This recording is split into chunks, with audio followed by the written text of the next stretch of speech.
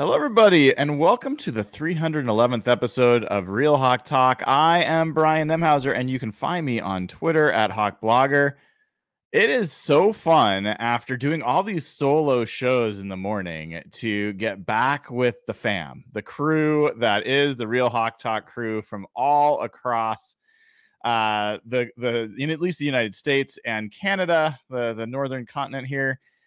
We've got Nathan Ernst at Nathan E11 with his mic all dialed. We are like good internet. Like Nathan is back in full force, ready for draft season. I feel like I haven't had a chance to talk to you for a while, man. How are you doing? Pretty good. Don't love being jinxed right off the bat, but I have full confidence. Okay. All right. Now I'm nervous, so I've got like expectations to live up to. But how are you doing? It has been a minute since we've chatted. I'm doing well. Yeah, I just got back this afternoon from Hood Canal. First time I'd ever gone to Hood Canal. I've been on the peninsula before, but hadn't specifically been that part. Really, beautiful part of the state. It was pretty cool. And if I didn't have Nate with me, I would have gone for some hikes. But otherwise, we just enjoyed the view, enjoyed the hot tub. It was good. It was good. Yeah. My uncle has a house on Hood Canal. It's nice.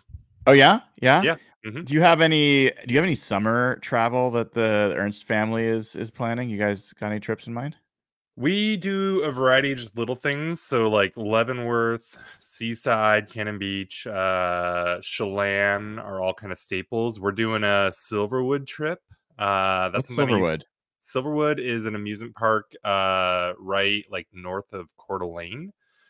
So I have a lot of family in Spokane. So Silverwood was like a regular thing when I was a kid, but I haven't been in like 20 years. So it'll be cool to go back with. I'm going with my cousin and his kids and our kids, and it'll be cool. Nice. Well, you hit like you were mentioning, like almost every place you're talking about is among my favorite places. I still feel like as much as Leavenworth, people talk about it, it's still slept on a little bit. I managed to watch some movie, pretty stupid movie. I think it was with Allison Brie and someone else that ended up taking place in Leavenworth. Really? Like, yeah. Literally, they went whole scenes of like romping through Leavenworth, and I was like, all right, it's kind of a bonus part of this movie, but I wouldn't recommend the movie in general, but it was fun seeing Leavenworth. Also, who has the travel bug is Dana O'Gorman at Dana OG on Twitter. Dana, I think I saw some images of you that were not doctored, of you and Evan Hill in the same place. Is that right? It is correct. I went to Phoenix to visit some family, and Evan and I met up in person for the first time. So we've been doing this. I've been doing this podcast 3+ years now, and so it's like, wow, it's about time. And we had a blast. Let me tell you. I expected us to spar a little bit because that's what we do on the show, but we had a great time. It was really nice to see him. Now, did he make you eat anything that you regret? No. Did he make you sign some oath of allegiance to a burger joint or something else? No, yeah. No, although there was a little bit of food talk, but it wasn't anything too crazy. But no, he recommended this brewery we went to, and it was really good beer. So, and he seemed well known in the place. So yeah, it was great. We had a great time. We sat there and chatted for a couple of hours. It was really nice. Well, that's great to hear. And it's also not surprising that there is a bar where people like have cheers Evan and everybody knows his name. So that's good for Evan. He needs that kind of support in his life. Okay. Last but certainly not least, Jeff Simmons at Real Jeff Simmons. Jeff, I wanted to tell you I was literally just reading an article before I came on, and I don't know about all of you, but I will do just about anything to avoid having to like sign up for access to articles and stuff like that. And I say that as someone who's telling everyone to join like Patreon and YouTube constantly, fully aware. So like I'm like fully aware of both sides of this. But like I wanted to read this article from Arif Hans. Is that right? Did I get that right? I want to make sure I'm quoting the right person. I think it was Arif. Anyway, Hassan, I think it is. Anyway, he wrote about the best and the worst mock drafts over the last like 5 years, at least 2016 to 2021. I think he didn't want to go later than that because he wants to give draft classes time to actually mature. And he also did the top 100, big boards and bottom 100. Do you want to have any guess about one of the most well-known draft analysts that consistently was one of the 5 worst mock drafts in Arif's research? I used to do a mock draft for hawkblogger.com. I wonder if I'm on there. I didn't see. Okay. I don't know who you're referring to. Tee it up for me.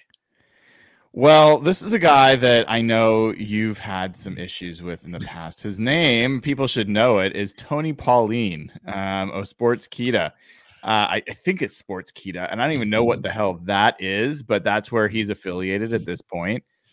And he was in the bottom. I think he was ranked 3rd worst at mocking drafts from 16 to 21. And it's not like he's an NFL analyst in general that I've seen. He's only essentially known as a draft analyst and apparently not so good at it. I cannot say I am surprised by that. This time of year, it's really, really important. People are reporting, there's a lot of stuff being thrown against the wall. Knowing who's the good people to know and like credibility, and Tony does a good job with like things like tracking 30 visits and tracking like the cycles of what's going on at like this time of year. If you tracked his Seahawks reporting in the last 2 years, it is atrocious. And what's made it so funny is how bad it's been is because John Boyle's come out with that article that goes like inside the draft room. And if you compare Tony's reporting on the Seahawks to like the John Boyle article, it is laughably bad. So like the 2022 one, I remember this pretty well. Tony reported like the day before the draft, the Seahawks were desperately trying to trade down to get Trevor Penning already, who's now being essentially replaced by the Saints. And they want to trade up to get Desmond Ridder at the end of the first round. It was Desmond Ridder. I remember that so well. The Seahawks had 2 second-round picks that year and a third-round pick, and they passed on Ridder twice in the second round, took Abe Lucas in the third round. So for a guy they were desperately trying to trade up for, they didn't take him in the second or third round. And then I remember on draft night, he tweeted out the Seahawks were desperately trying to trade down out of 9. The whole story comes out that John Schneider was like sweating through his shirt to trade. He almost traded up to get Charles Cross. So that year it was like, oh my God. And then last year he comes back and we all fall for this. He had that like a story that came out that the Seahawks dream scenario was to take the center that Brian and I were kind of head over heels for, John Michael Schmitz. It was like they might take him at pick 20. Like it was their dream scenario if he gets to the second round. Like Steve Hutchinson worked out him and the other center. They have 2 second-round picks. John Schmitz gets to the second round. They pass on him twice.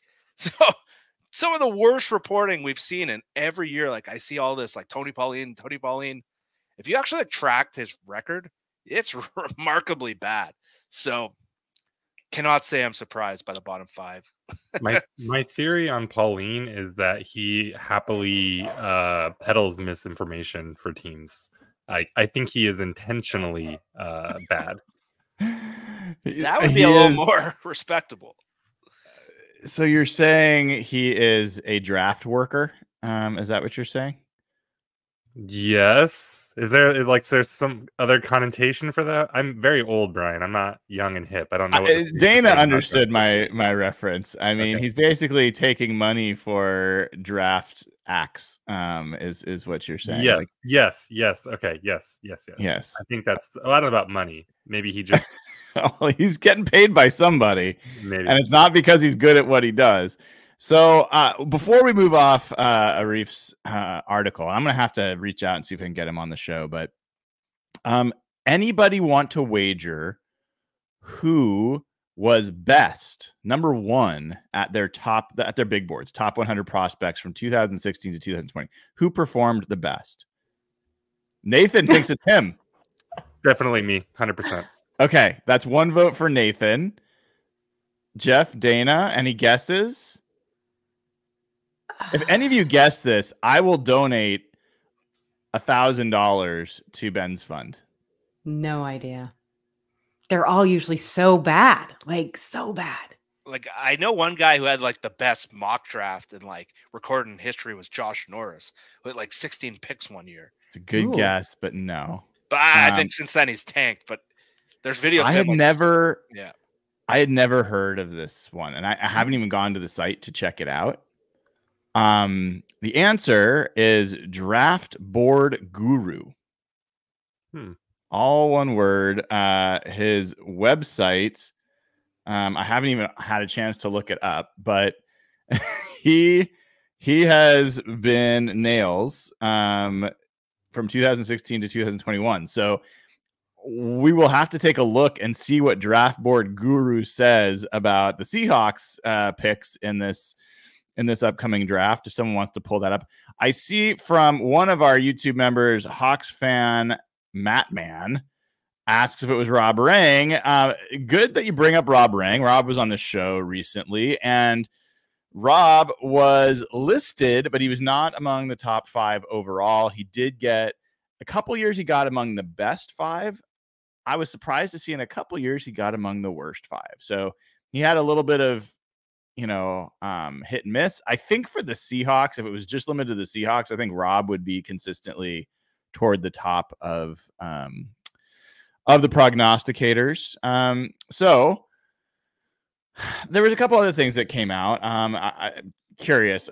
We can go all around. So we got to hear from Seahawks players today for the first time in, I don't know, it's been a while. And some of them, we didn't even get to hear from them during the season because they were hurt. So among the people we heard from, Uchenna Nwosu, who had been injured, was back. He had a quote that I want to get your reads on. I'm not going to give you my read until you're all done, but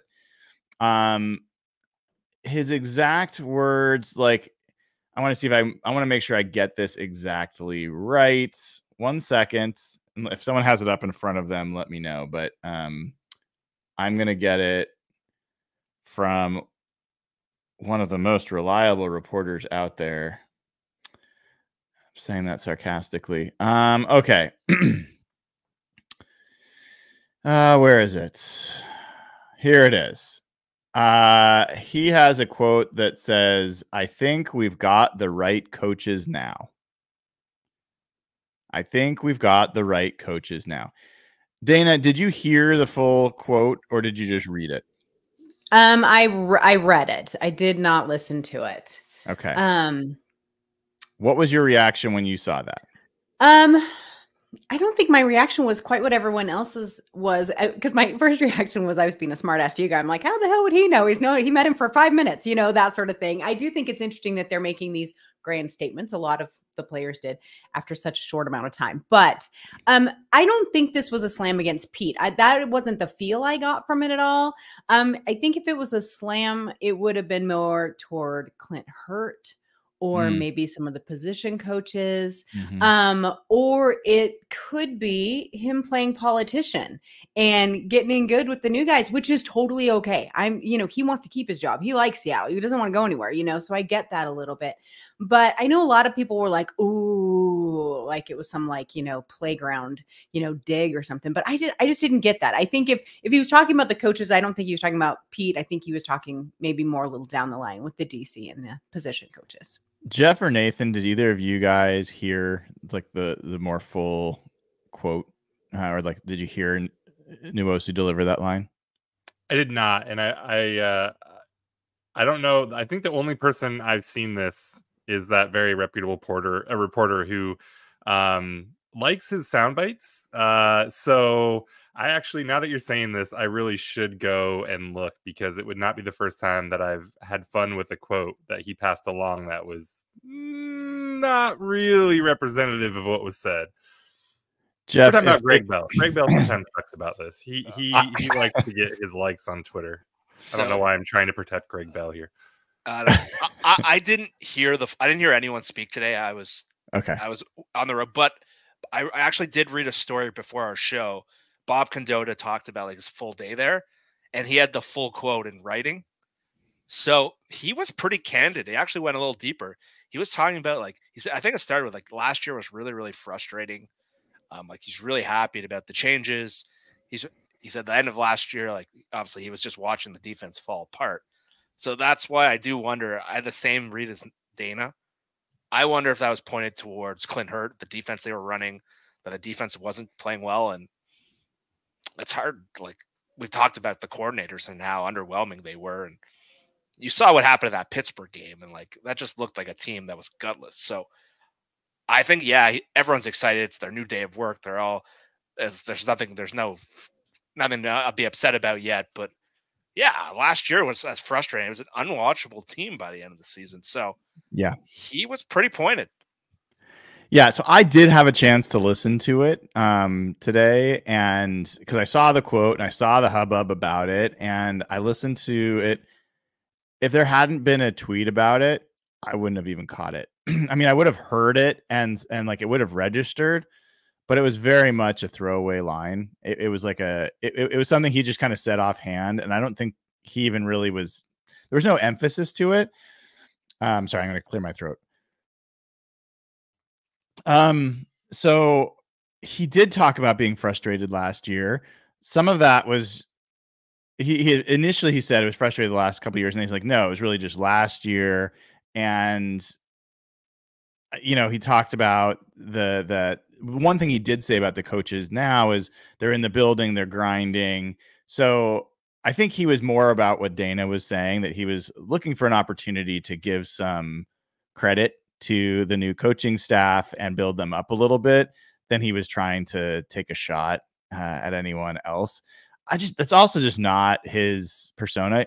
The last third of his interview, press conference was him talking about all the work he's doing in Africa, the charitable work and bringing back electricity and building roads and, workout facilities and all that. Like, he's not a particularly inflammatory guy. So I definitely think Mr. Bell was leveraging I guess you could say he was doing his job, but it's one of the reasons why I have questions about the quality of work that comes out of that particular part of the beat. So I didn't think it was that big of a deal. Something else that came out that was the first thing that most of the beat reporters, like almost all of them, took a picture and shared it out, was that there's no longer a basketball hoop inside the whatever it's called area, like the press conference area where the players do their meeting. Yeah. The team meeting room. Yeah. Dana actually commented in our chat and she was furious about this. And I was like, I just don't get it. Josh Cashman, I'm going to out him. He was like, oh my God, here we go. We've lost the meaning of what it means to be the Seahawks. People across Seahawks Twitter, I think See Mike Spin Move, Griff, if you're out there listening, I saw him, sad about it. I saw a few people. Anyway, I was amazed at the amount of conversation going on about a friggin' basketball hoop. Dana, look, you had a reaction, even though I know you were joking. I was joking. What do you think this is about? Why are people so worked up? Because Captain No Fun is our new head coach. That's why. No, I'm just kidding. I really was just kidding when I said that. No, I think it was just such a staple of when we picture Pete as a head coach in the culture of Seattle, there was always the fun element, right? I mean, there was like always the jovial joking, and it's like, no, we're taking that down. No fun. There's no fun here. And so I think people overreacted. Luckily, Tyler Lockett did let us know there is still a basketball hoop. It's just in a different place.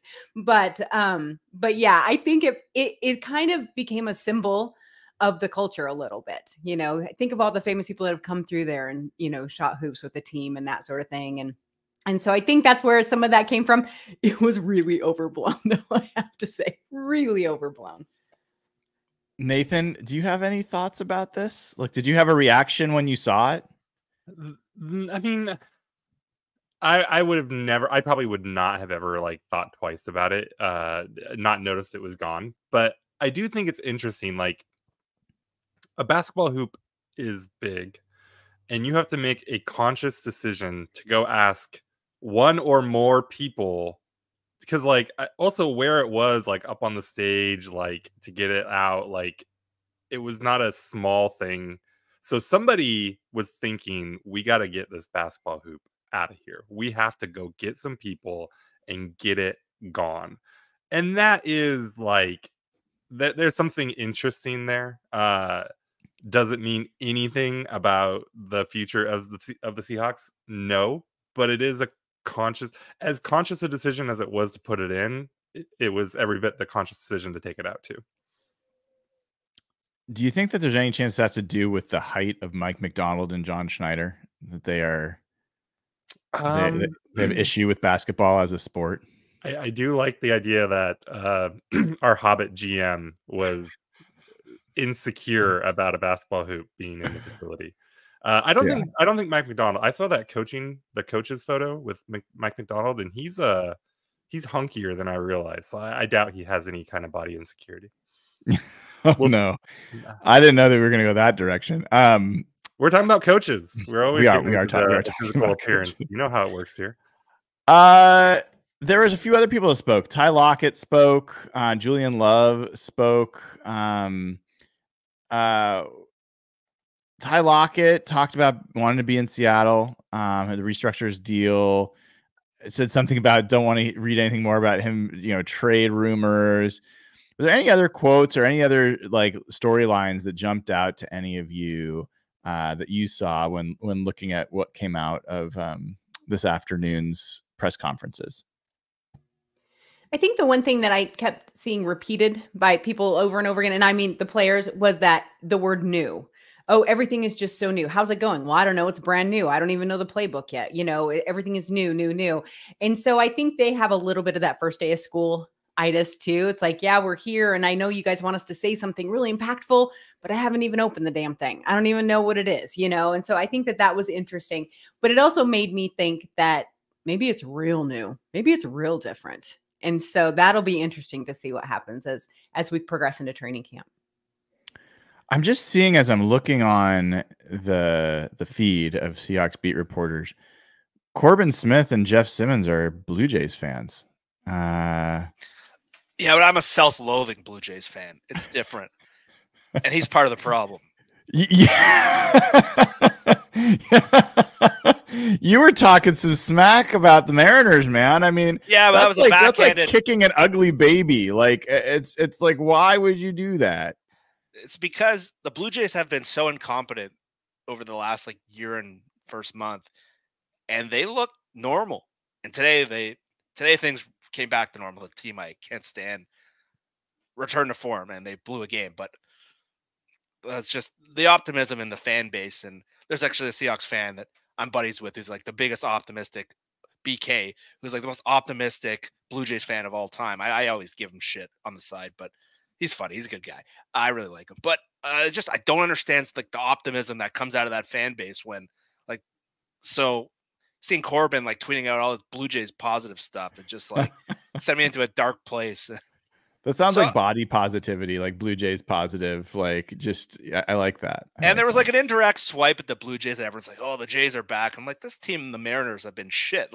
We shouldn't be bragging about beating up on this crap team. And then today, Cal Raleigh sends us back, but to where we belong. So, well, yeah, and your John Schneider was making fun of our catcher last year, and it came back to bite him. We won't go farther into that, but what I like about Seahawks fans, at least the ones I've gotten to know on the internet, is we're always miserable at the same time. And it's that's kind of my personality and with sports. So Seahawks fans are rightfully miserable almost at all times. Even when we do things, even when we're winning, we're miserable. Blue Jays fans don't quite fit the Jeff mindset. So I tend to get more into the Seahawks fan base a little bit more. I like that. I do want to call out one other comment that jumped out to me that came from Geno Smith. I think it's worth bringing up his stuff. He said, quote, "It was a terrible moment for him when Pete Carroll got fired." I think we all felt that, right? I mean, even folks, I was advocating for them to move on from Pete, but I don't think any of us felt good at that moment that decision was made. And for Gino, for the career he's had and for the chance that Pete gave him, you can understand that.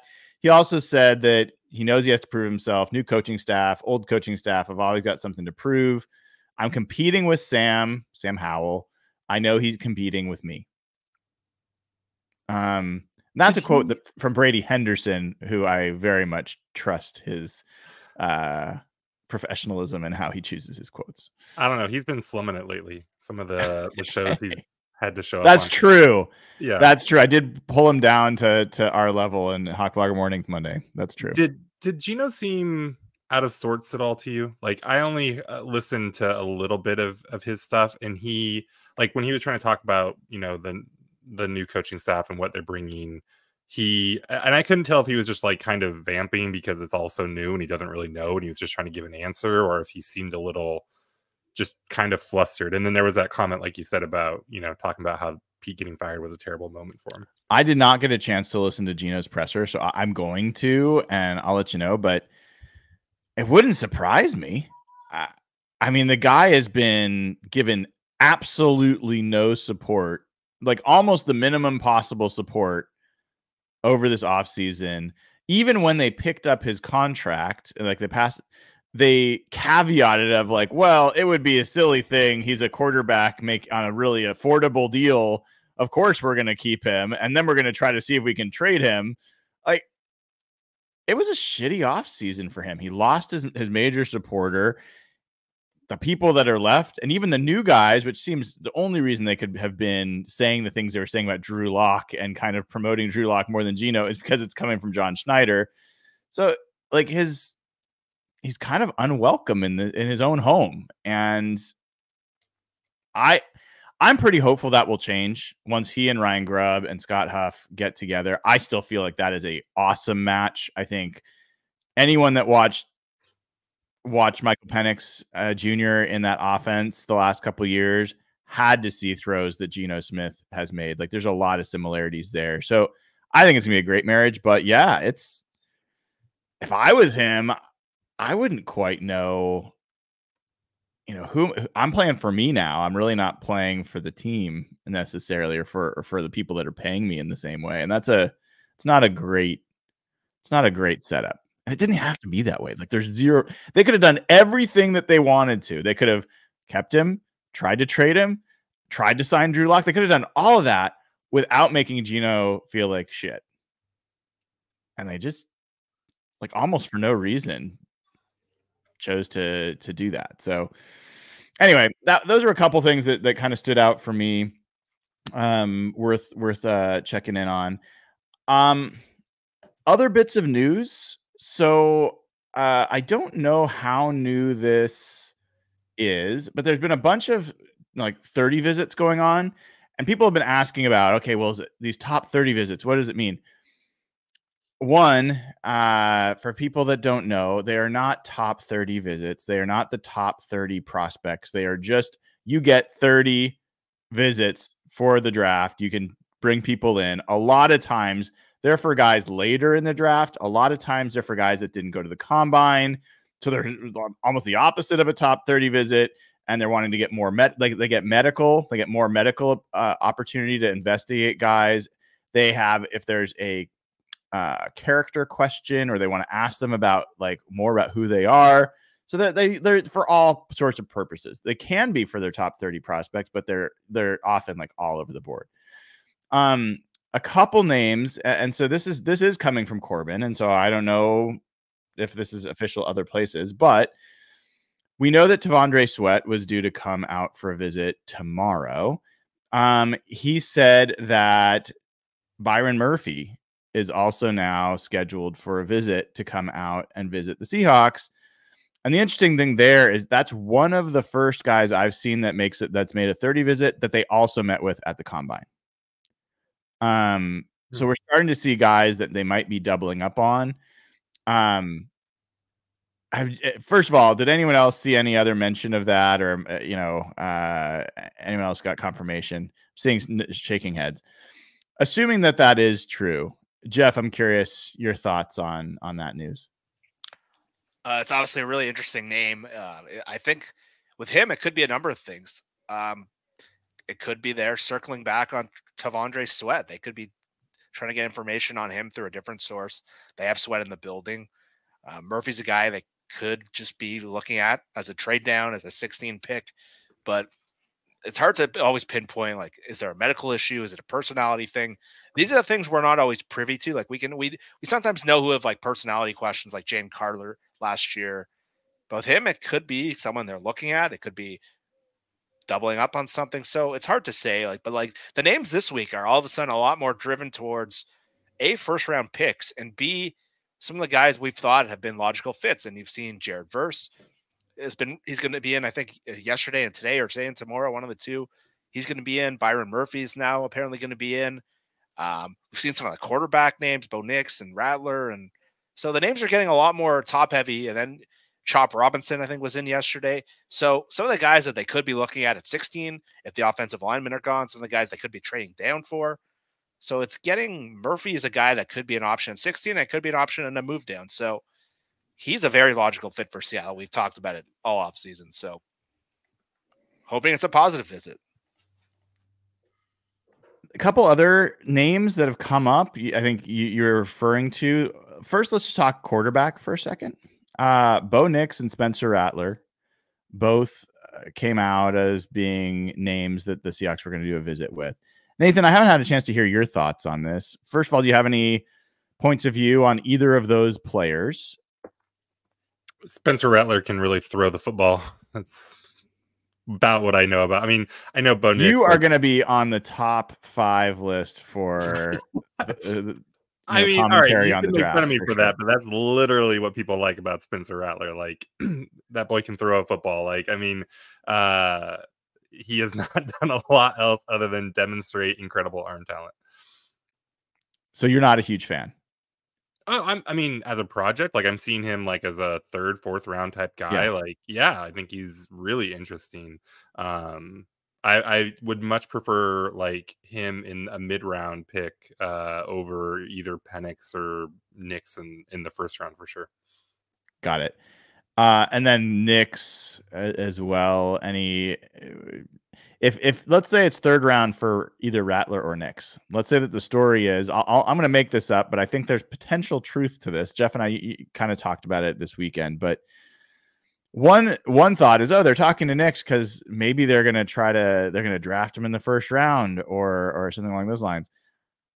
I think there's a chance that he's going to slide into the 3rd and that he's always been a 3rd round quarterback. And so that actually tracks if Spencer Rattler is also a 3rd round. And maybe these are a couple quarterbacks that they're thinking about as 3rd round selections, not as 1st round selections. If that was the case, big if, do you prefer one over the other? How old is Rattler? He's been around for a minute too. I think he's 23. Okay, but that's what, like 4 years younger than Nix? I mean, Nix is, what is Nix? 24, Nix is 24. Okay. Yeah, I mean, the arm talent really is cool with him, and he's a little younger. Certainly hasn't been in as conducive environments to succeed as Nix has been. So I think I would be more interested in Rattler. I'm looking at, there's some, I mean, you guys give Cooper DeJean so much crap for his pictures. Spencer Rattler, I'm not going to put him up here, but it's not He's great. a unique looking guy. It's not great.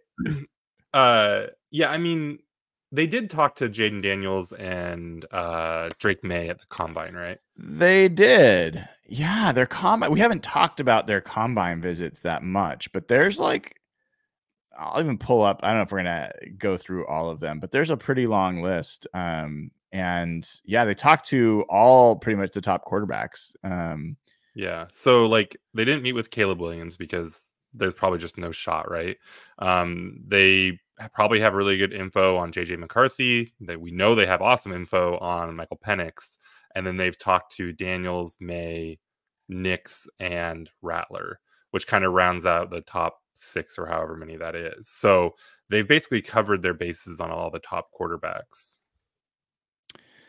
Yeah, I'm scrolling through here. I mean, some of the names that are interesting that do break the Washington, Michigan, like, hey, we don't need to talk to them because we already know them. They met with Braylon Trice at the combine. They met with Mike Sainistril. They met with Zach Zinter.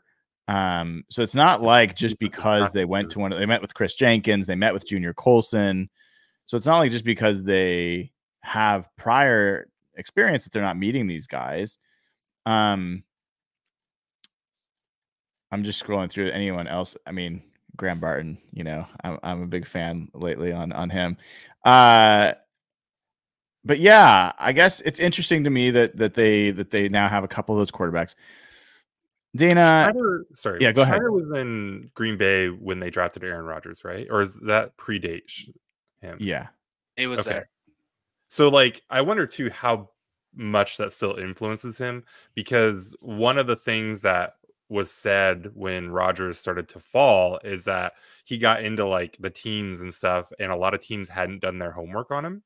And so they just, like, that was partly why teams were shying away, is because they just didn't think he'd be there and weren't really prepared to be ready to take him. But Green Bay was. And so I wonder if that is like, because we kind of see this now every year. And like, obviously a lot was made of it with the rest stuff and Allen and Mahomes and some different things. But this is just like a pretty common thing for Schneider now, to just always be looking at the top QBs. And not taking any of them. And not taking a single one of them. Yeah. Yep. Ever. Other than your talking guy. A whole bunch about it. Just talking endlessly about how cool it would be and how much he likes to do it. And yes. Yeah. Dana, let's say that they draft Spencer Rattler or Bo Nix in the 3rd round. Okay. Not a 1st round pick, not a 2nd round pick, 3rd round. Who do you think the 2 quarterbacks are on the roster next year?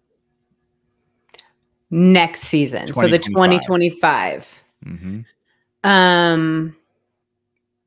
Well, I don't think it's Geno. And that just, I mean, we've talked about this a million times about how his contract, it's just so friendly for the team, but why not keep him this year? Plus it gives them a year to figure out what they actually have in Sam Howell. Plus now this rookie, see if they can train him up a little bit. But if it's not a total disaster with those 2, then I think that would mean the end of Geno in Seattle without question. And the other point I was going to make about the 30 visits is that a couple of times when Seattle has traded for someone, or when they have picked up someone in free agency, they will refer back to, well, we had him in for a visit during their draft year. And so I think, to Nathan's point, that is true too. They keep these notes on these kids. They know who they are. They liked them when they talked to them. And then, oh, boom, 3 years later, 4 years later, they show up as a free agent. Yeah, we're going to pick him up because we liked him the draft year too. So I think a lot of it is just fact-finding missions. They want to know who these kids are. They want to talk to them face to face. So doesn't mean that they're not interested in them. No, that's not it at all. It just means that they want to have as much information as possible. And you've seen it work on both sides. Like last year, I know Pete was like blown away with Devin Witherspoon's football IQ when he was there. And that might have pushed him over the top. And then Brady Henderson told a story on Brian's show. He didn't name any names, but he told a story of someone that came off their board because of how bad their 30 visit went. Yeah. So these things can make a big difference. Just as a quick rewind, and for people that are curious, last year's 30 visits, at least the confirmed ones that we know about, Jalen Carter, Zach Pickens, Robert Cooper was signed as an undrafted free agent. Mm-hmm. Calvin Avery, I can't remember, was he signed as an undrafted free agent? That name sounds familiar. I'm not sure. Will Anderson Jr., who pretty clearly we've heard from Brady Henderson that was the other player that they would not have moved from 5 if he was available. Yaya Diaby, Lucas Van Ness, Adi Adi, BJ Ojolari, Byron Young. Wouldn't that have been nice? Will McDonald, Nick Herbig, Devin Witherspoon. Heard of him. Kaylee Ringo, Jamie Robinson, Jordan Howden, Jarek Reed, Jatavius Martin, Trenton Simpson, who interestingly got picked by Baltimore, who Schneider has said multiple times they always snipe his picks and vice versa. Drake Thomas. On offense, they talked to Braden Daniels, Jordan McFadden, Anthony Bradford, Tyler Steen, Jake Andrews, Dawan Jones. That would have been nice too. And Charlie Jones. So they don't have that many draft picks.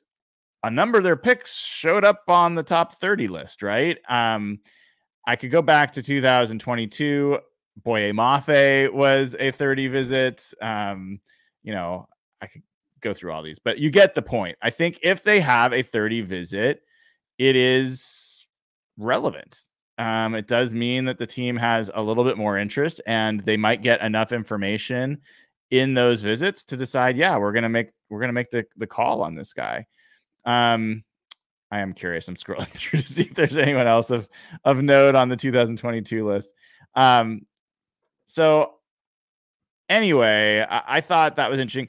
I guess, Jeff, before we leave the quarterback thing, same kind of scenario I was talking about with Dana. So third round, they spend a pick. If Geno Smith goes out and just balls out this year, and they have Spencer Rattler, let's say, and they have Sam Howell, what do they really just cut Geno next year? Do they extend and trade? Do they, like, that wouldn't really necessarily make sense. Like, is it just no matter what, Geno's gone next year from your perspective? No, I don't think so. I think Geno has somewhat of a clean slate, but it's because of his age, because of his contract, kind of time's running out for him. So he would have to ball out. He would have to play at a level where he'd play at a level where you have to bring him back. But it's a lot comes down, and maybe that's what Nathan was alluding to earlier. This is a huge season for him if he wants to stay in Seattle, if he wants to. And also, like, you can draft a Rattler or a Nix, and they could come back and they could just be duds.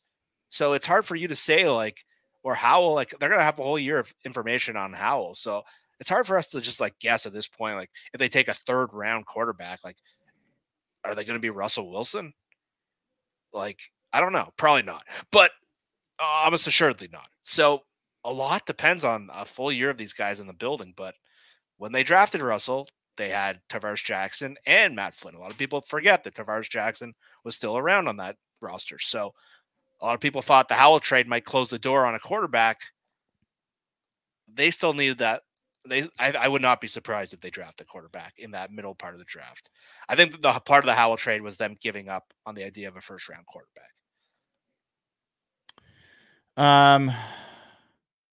All right. Sorry, I got distracted. I thought I saw new news, but it was not. I think it is time to do patron questions. And before we do, let's just thank our patrons, patreon.com/hawkblogger. Folks have been supporting the show for years. New folks, we've got, almost, I think, 40 new folks in the last few weeks that have joined. So a lot of fresh faces. Hopefully we're getting questions from new folks as well. Patreon.com/hawkblogger. You also, bonus, now you're getting every audio version of the Hawkblogger Mornings show, every mock draft madness that we do, every emergency pod. The audio versions are only available to Patreon members, and I'm getting those up the same day that we record them, so there's no delay. You get access, so you got to be a patron, patreon.com/hawkblogger, and you get to ask us these questions every week. Dana, who do we have asking us questions this week? All right. So we're going to start with Max. Max always asks good questions. So it says a number of quality vet safeties remain unsigned. When do you see those safeties start signing with other teams? And are there any vet minimum targets for Seattle? Nathan, what do you think on the vets? At this point, you got to think those guys are going to sit for quite a while. I don't know what the deadline is for Comp picks. the comp picks, right? It's after the draft. Mm-hmm. Yeah. So a lot of those guys, if there hasn't been the interest to pick them up so far, unlikely that they'll sign for probably a couple months still. Yeah. I mean, I wouldn't be surprised, honestly, to see some of those guys sit till after week 1. You know what I mean? Like, I could see that. I think they'll probably, most teams, like, if not all, but some. Chance. Yeah. But like, if anyone's like a serious candidate of making the team, you're going to want them in for your training camp and everything. But yeah. All right. The next one is from More Bobo. Love that name. If Schneider were to take 2 of Pooney, Coleman, Zinter, and McCormick at picks 108 and 118 and addressed other needs earlier in the draft, Would that be enough attention given to the O-line? Seems like if you know at least those two guys are coming, sorry, are in there in the fourth, gives flexibility to go BPA. Sorry. Best player Yeah, available. player available earlier in rounds. Jeff, why don't you take this one? Sorry, I was hoping you'd give that one to Brian. Actually, I Oh, Brian's face Brian. I saw him starting to smirk over there. So let's keep, I'm going to pass this to Brian. No, I like it. You don't have a. I mean, Jeff, I talk all the time. You sure you Okay, don't want to? I'll give you a take. I like a lot of the players mentioned on that list. Can you give their full names, Jeff? Because I think not everyone knows. Like Dominic Pooney. Dominic Pooney's a guy that we've talked about a lot in our show. He can play all 5 positions on the O-line. His range is like end of second, third round, fourth round, somewhere in there. The name I like the most on that list is Zach Zinter, who's like probably a second round prospect that broke his leg last year. So he's coming back from a broken leg. He was like a team captain in Michigan. He just has every like quality to just be a good lineman. I think Brandon Coleman's the guard with like the super long arms. He had really good film 2 years ago. This year he sort of dropped off a little bit. Is there any other names in there? There's one more name in there, Mason McCormick. Yes. He's an exciting prospect. I'm going to come out and say, as much as I like all those names individually, I don't think that would be enough. I think that's doing exactly what you did last year. And this draft is deeper at guard. But my problem with how John Schneider drafts is he does things like that, where because there's deeper at certain positions, he waits for shelves and he waits for players. I think this line needs quality. I think they need a pick in the first 3 rounds. Like I've done mocks where you can even do 2 in the first 3 rounds. I don't think that's realistic, but I think you need a quality player in that line, especially if Lucas, if he's not the guy he used to be.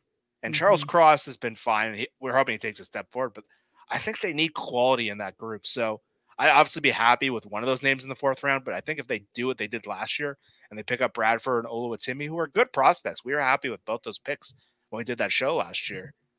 I don't think it's enough personally. I don't know if you feel differently, Brian. Oh, well, one, I mean, that was a great pull on all those prospects. I just did my interior O-line show yesterday. So some of those names are a little fresher in my mind. Pooney is a guy that we've talked about, and after reading a little bit more about him, I think he has higher upside than some of those other guys as an athlete, as well as a guy that's just developing overall.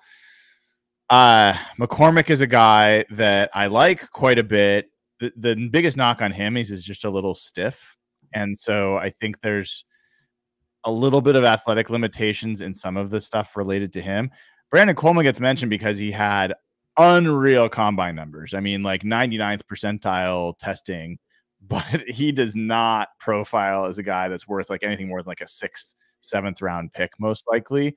And then the last guy that you mentioned was who? Oh, Zach Zinter. Yeah. Zinter's like, he is the classic. He will be a good guard in the NFL. Probably not a great guard in the NFL. Like athletically, he's not that gifted. And so, I mean, you could get probably a 2nd round guard in maybe the 3rd or 4th round because of his injury, but who knows? So I think he'd certainly be a nice guy to have. But to your point, Jeff, if you want to have a mediocre offensive line, you just keep drafting guys with relatively high floors and relatively low ceilings, and you end up with a pretty uninteresting offensive line. So yeah, at some point they need to find somebody. Maybe it's one of the guys they already have. Maybe Abe Lucas, maybe Charles Cross develop into an absolute blue chip offensive lineman. That does not look like the trajectory right now. So I would love to see them just take a bigger swing in the 1st round with that position. I don't know. We'll see if Schneider will do that. It seems so. Maybe he's just throwing us all off. Who knows? Just seems against the grain for him, for sure. All right. So this next question is from Colin. It's actually a question for me. It says a question for Dana. You had a great pod with Emery Hunt last night. He and you made some interesting insights about how last minute things, example, sweats DWI, can affect draft boards in different ways and how teams have to adjust. Would you mind summarizing? Well, I giggle at this question a little bit because, yeah, I did. So on the Our Turf Football podcast last night, we had Emery Hunt, who is a fantastic draft guy. Like, he's just the best, but I just love him. But we got into a little bit of a conversation, and that conversation kind of had too many conversations. The first part of it was he was talking about what we were discussing earlier about how these interviews have so much more power sometimes than like a pro day or the combine. Like, they want to get in there and they want to talk to someone, and how any questions they might have come up. And we talked about Latu being medically retired and then he came back. You know, all of those type of questions are all cleared, and the interviews are so, so important for that. The other part of the conversation was actually about Cooper DeJean. And it was funny because I brought up that he had been injured last year and how well he did at his pro day. He took it a different direction, where he said the only reason why there's ever a question about Cooper is because he doesn't have black grandparents. He said because he is a white cornerback, and it was hilarious to hear Emery say this, but because he's a white cornerback, they're bound and determined to turn him into a safety and turn him into something he isn't. He's like, there's nothing wrong. There's no questions about him. He's a great player. The only question that they have is the ones that they won't say out loud. And so it was a really interesting conversation about how the league views him. But then the other part of that conversation was really, truly about how these interviews and talking to them and having the 30 visits where they can get their own medicals are way more important than someone's pro day. There was a reference to Marvin Harrison Jr., how he didn't do a pro day and how, you know, he wasn't doing a lot of this stuff. And Emery brought up a good point that for CJ Stroud's pro day last year, who did he throw to? Marvin Harrison. So he already had done a pro day. He didn't need to do it again. So it was an interesting conversation. And Colin, I appreciate you listening. That was very, very nice of you. So can I add one little bit to that, please Dana? do. I think it's worth noting, we've talked about Cooper DeJean as potentially a safety pick for the Seahawks, and respect Emery's call, you know, whether he is a safety or not. But I don't see a single safety in any of the 30 visits or any of the combine visits for the Seahawks. Yeah.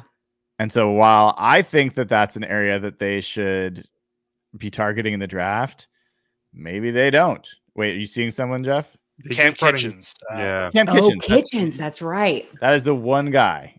Yes. He was there yesterday. Yeah. Yeah. This list has not been updated, but you're right. He was added to it. So not a lot, but at least there's one.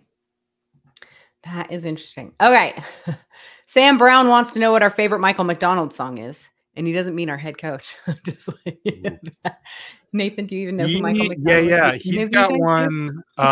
What's the one he does with Thundercat? I mean, look, all the Steely Dan stuff is awesome.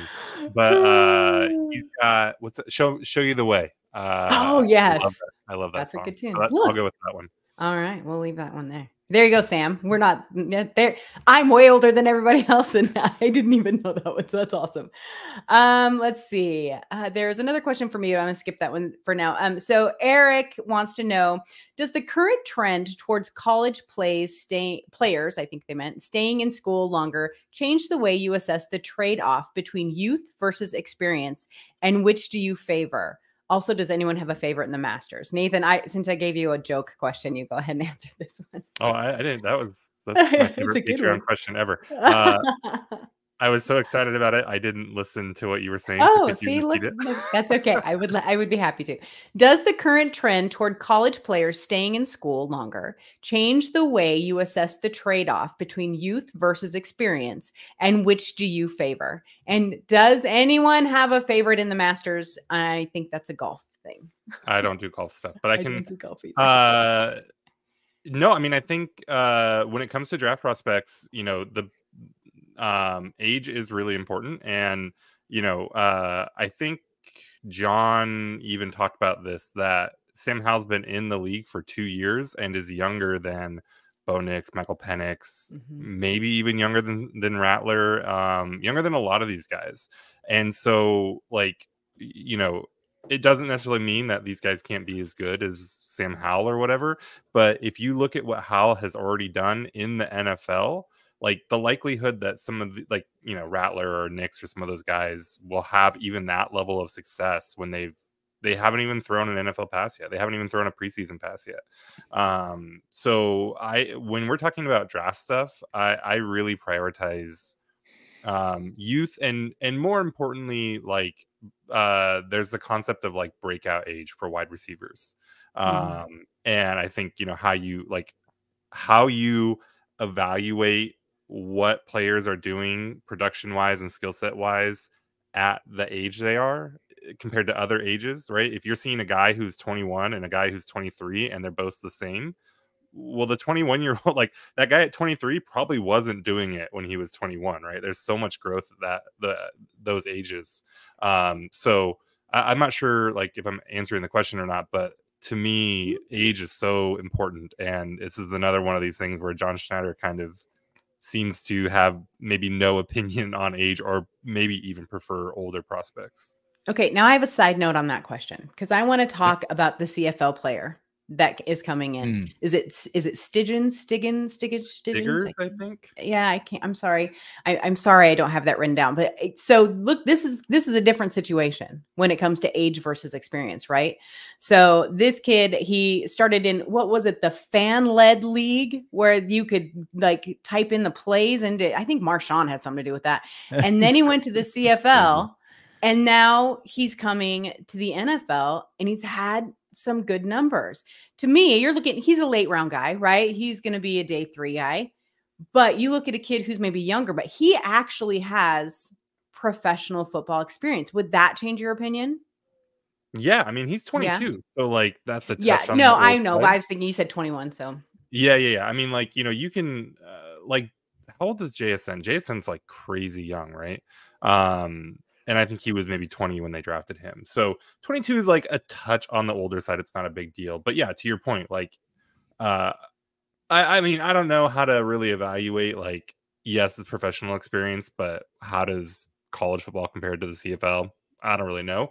But that age, at least, is no reason to be concerned to me.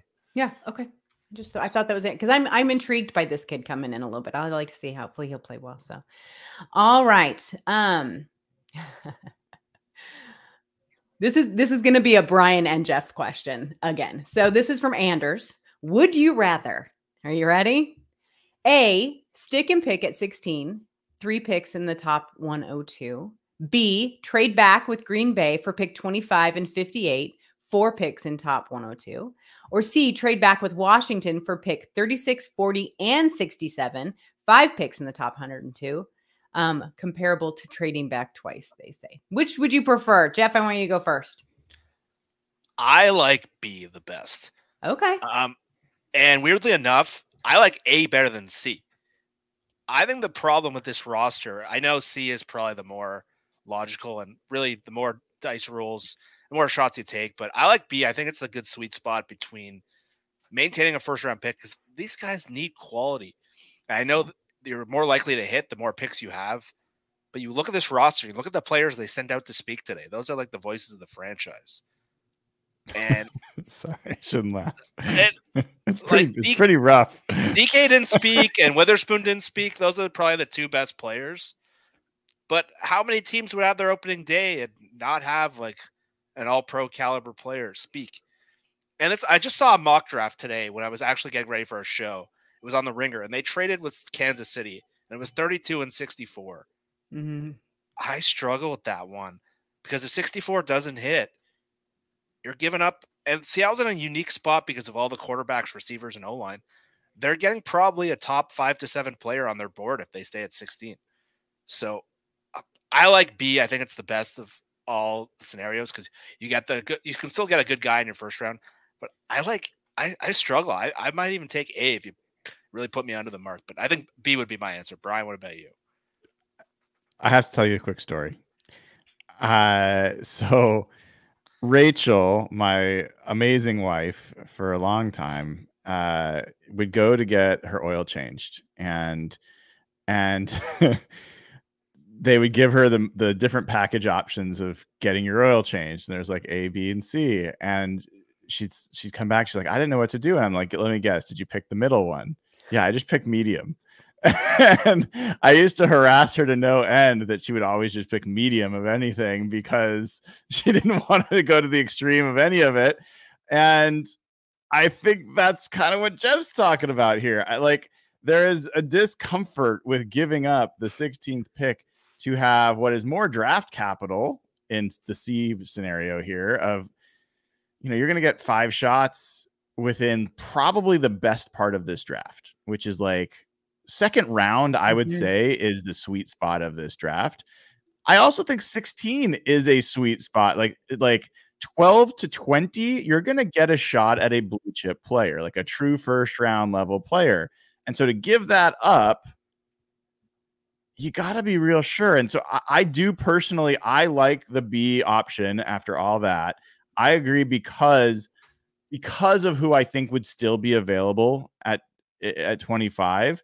And that I think 55 is high enough that you're going to get another starter and another person of high quality at that. I would rather that scenario than if you're trading out of the first round entirely, you are out. Like Graham Barton is not an option. Certainly Fatanu is not an option. Jared Verse, Byron Murphy, on and on are not going to be options all the way out of the first round. So I'm with Jeff. I think B would be my first choice. And I probably would go A with my second choice as well. So I guess Jeff and I are drinking from the same trough. So it's interesting. So Kristen asked a question of me and she said, Dana, in the unlikely event that they move up to get someone, who do you think it will be? And here's the interesting thing about this question to me is I kind of laughed when I read it the first time because I was like, that's not going to happen because they don't do that, right? That's just so against the grain of everything that we have been, learned about this front office. I really don't think that they would move up just because they don't have anything in the second round to give up to that. So I don't know who would trade unless it was a player or something along those lines. But I think in my opinion, if they were going to move up, it would have to be not necessarily positional. It would have to be a player. They want that guy come hell or high water, whether that be alt or whether that be, one of the, they're not going after a quarterback. They're not going after a wide receiver. And if they do, it will shock the crap out of me. Right. That will I can't even wrap my brain around that. So, and really that's, if you're going to move up that's kind of the top, right? That's who you're running around, those wide receivers. So then it would have to be, they know for sure that, let's say Murphy, who you like, is going to X team and they want them no matter what. I just don't think that is a possibility. So then I give that question back to you guys. And Nathan, I'll start with you. Can you even enter that in your brain? Is that something that you would even think that they would consider? And I think it'd have to be for a quarterback.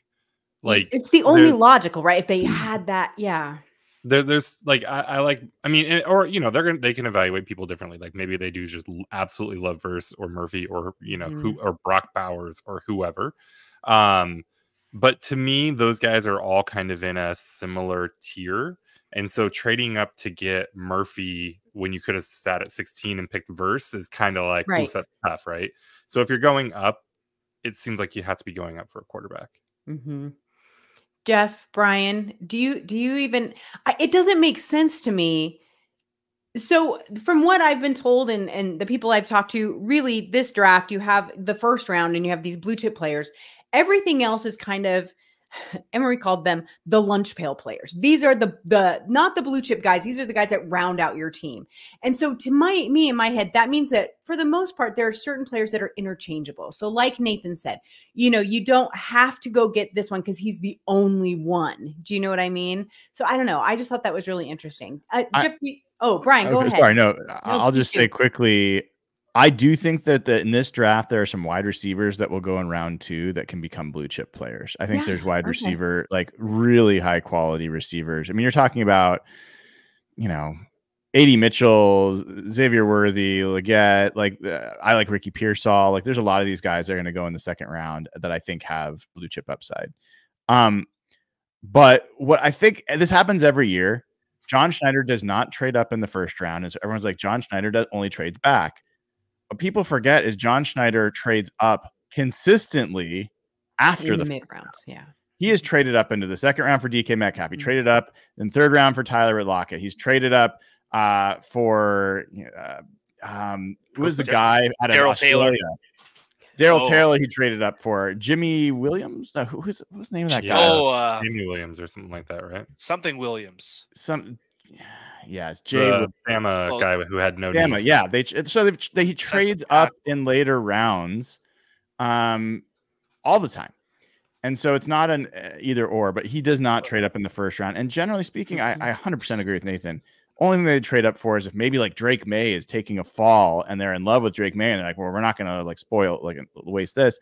But even if they wanted to do that, I just don't see the ammunition for it. Like they'd have to trade potentially a first next year. Yeah, no, they'd have to. And the first this year. And that's a scary thought. It's the only thing they could do. Mm-hmm. This roster is not ready for the rookie contract window where like drop in the rookie and you're good to go. Because by the way, if you're drafting that rookie quarterback in the first round, you're not drafting the offensive lineman. You're not drafting Byron Murphy. You're not drafting Jared Verse. So now you have to get them or someone equivalent of them next year. But now you don't have a first round pick. Like there's just a lot of flaws with that roster building approach. I wish it was the right time for it, but it's not. Agreed. Jesse Williams. Thank you. We said every name with J. Every J name. I knew Jay and Williams. Yeah. That is all for Patreon questions. There weren't very many this week. Love it. Well, go ahead, Jeff. It's weirdly quiet around the draft right now. Like there's like a weird consensus about the top 10, like not the prospects. Like there's not a lot of like last year. There was a lot of like battling about who some of these guys are. Like everyone just acknowledges like Rome Odunze is really good and Malik Neighbors is really good. And it's like weirdly quiet. And it's like, it's kind of an uneasy feeling. We're 2 weeks out. It's funny you say that because I was watching Mel Kiper and Field Yates, and they were their little podcast they were doing. And they literally spent a chunk of it talking about Harrison, Odunze, and Nate, and which one of the three is going to go first, and it depends on the team and the scheme, and what if this happened? And I'm like, they're all going top 9. Like. I know. I'm like, what? Why are we debating one position? It was so funny. So I agree with you. It seems like they're talking about the top 20 players, and that's it. Like that's all they're invested in. It's very odd. I think we're about to get into more of a noisy season. Like the teams are probably doing the real work now and kind of finalizing stuff. And the next, as we get closer to the draft, is when we're going to get the Pauline reports about how Seattle really loves some cornerback or whatever. And that's going to be then teams are going to be like, okay, we got to throw everyone else off the scent here. Yeah, I don't know. It's also a little bit boring. Most all the mock drafts have Troy Fautanu going to the Seahawks. I'd be excited about that, but I'd enjoy a little bit of variety to it. Before we go on, I want to thank Dana O'Gorman for hosting the Patreon questions. Appreciate that, and for joining. She's got some plans she's got to get to, so thank you, and we will talk again soon. Boys, do you have a few more minutes? Can we talk a little bit longer? Yeah. Yeah, I got lots of time. All right. Well, so we'll do some mock draft stuff because we're, crazy like that. It's 2 weeks away. I know. We got to do it. I do want to ask, we've talked about edge, but I don't know if we've talked about it enough. And the reason I'm bringing it up is if you look at the roster, they spent a second round pick in back-to-back years on Boye Mafe, on Derek Hall. They've got Uchenna Nwosu, who's going to be back healthy. They've still got Darryl Taylor. Like they've got a number. Hey, they've got Levi Bell. Don't forget about Levi Bell. I'm a big fan. But they have had two of their top. Keep saying top. 2 of their 30 visits have been Jared Verse and Chop Robinson. That's not insignificant. And if you look at, and also they had Grayson Murphy, he's more of a defensive end in a 3-4 more than a true edge player, I think. But they've met with a number of edge players. There's another guy I was trying to look at. I saw them meet with. Oh, they met with Dallas Turner. They met with Braylon Trice. Those are also edge players. Oh, and they also met with Marshawn Nealand, who's a kind of a sleeper Western Michigan edge guy that a lot of folks like. Are they going to draft an edge in the first round? Like that's, if you look at John Schneider's tendencies, it is a million times more likely that John Schneider will draft an edge rusher than that he will draft a defensive tackle or an interior offensive lineman. I think they could, and I don't know, like, I don't think it's a bad thing. Would you? You're kind of out.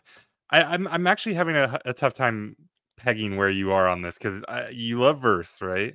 I love verse, but I feel like you're not big on the idea of drafting an edge. I think so. I don't think that any of the players that they have profile to be top end edge rushers. So I am for finding a, if you have someone that you think can be a double team commanding edge rusher, super valuable, we'll never question it, do it. Like I wouldn't care about pushing most of those guys off the roster. Like I like them. I'm happy to have them on the team, but none of them are like Nick Bosa level, guys. I happen to be like Chop Robinson gives me a lot of agita. Really? He does, because he is a total toolsy guy without production that I can see Schneider falling in love with, and then him coming in and just being raw and not really being elite. And so I'm uncomfortable with Chop Robinson. Jared Verse, to me, I told Jeff, I'm going to say it out loud. This will now be on video for people to make fun of me. It finally hit me who the comp for me is on Jared Verse. And this is going to sound ridiculous, but I'm going to say it anyway. The comp for me is Terrell Suggs. It is like power rusher, not the bendiest dude, but he will eat you for lunch. Like he will just destroy offensive linemen. And so that's a guy that to me has the potential to be blue chipper. I would hate that. Here's my argument for Chop Robinson. We talked about this earlier with age. What did Jared Verse do in his age 21 year in college? Oh, good question. I won't look it up. Not a damn thing. Yeah. 4 tackles. Chop Robinson just played a full year on a pretty good Penn State team. So this is like, going back to that question of like, hey, how much does age matter for prospects and stuff? It's not an apples to apples to say, hey, we want to, you want to knock Chop for his production, and he's got 2 years until he's as old as Verse is. So, but I do get it. I do get you are, speculating a lot more just because he, it doesn't mean that Chop's going to grow into where Verse is today either. So it's like, it's, a gamble. Rasheem Green was super young and toolsy. Yeah. How did that go? You know, he was never a first round prospect though. He was a second round pick though. Like he was a third round. Was he a third round pick? Yeah. Okay. Chop has I think it was early third, but Chop has a uniquely like superpower that Mike Duger. His first step is like unbelievable. But again, with the draft, so much of it is projecting, and what Nathan said is so true. Like so much of it gets focused on what they did in college, but the whole point of the draft is projecting what they're going to do next. And that's what makes someone like Chop tantalizing, because there's not a lot of like evidence. And Penn State's had a lot of guys that like haven't produced, and they've come to the league, and like their tools are so good, and they have like combine freaks year after year. So he's like a total gamble. Like you're just betting on traits or betting on development. And that's scary. Like Jared Verse, he came out, he had to transfer. He was at a small school. He transferred to Florida State, and he really took off the season before this year. This year, he wasn't as dominant as last year, but you're hoping that the trajectory just keeps going up, or you got to worry about him. Is he maxed out? So that's where it's such a tough projection on the edge rushers. But I know like Mina Kimes does her draft show. And what she does is she puts out each pick. She'll put out 2 names, and she has different people on. And for each draft pick, she'll say, listen to this. And every single time for the Seahawks, she puts Latu out there. And I cringe. Maybe I'm wrong about him. I can't get behind that one. And she's like, oh, edge is a huge need. I see O-line D tackle as the obvious needs here.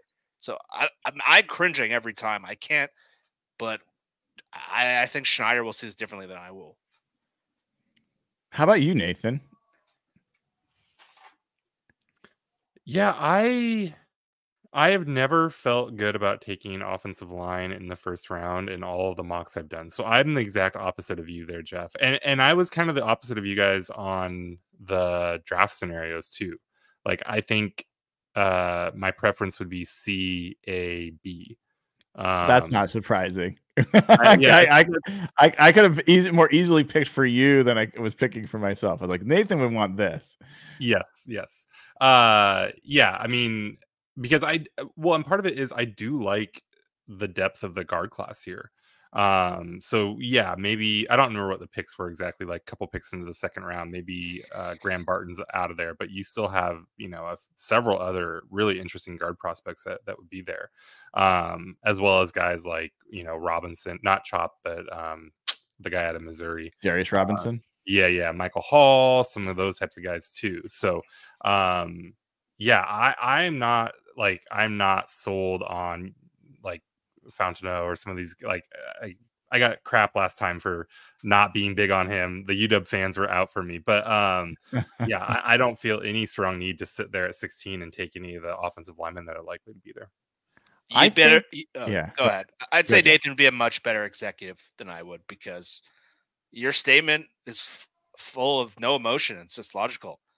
I'm emotional. I've been burned by a 2017 draft, and it's still deep inside my soul for the Seahawks, and I'm basically overcorrecting that. But a lot of it for me is based on emotion. What you're saying is a lot of how the analytical, like, that is the most logical way of approaching the draft. But I wouldn't have drafted DK though, so Really?